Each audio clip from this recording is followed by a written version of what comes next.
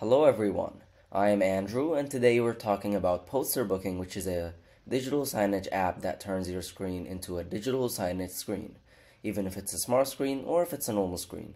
We'll just use a Fire Stick for a very cheap price because we'll be downloading the PosterBooking app on it.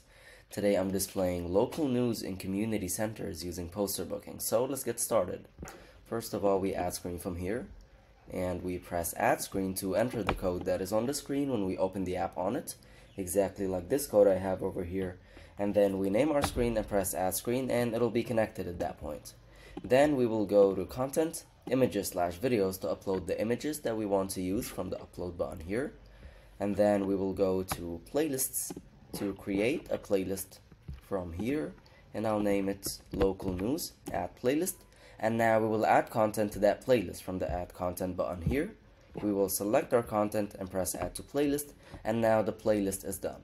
So we will go to screens to add the playlist to the screen so it starts displaying the content. From the plus button here, we're going to click add/edit playlists and select the playlist that we just created and press save. And very quickly after we press save, it's going to start displaying just about now. Exactly.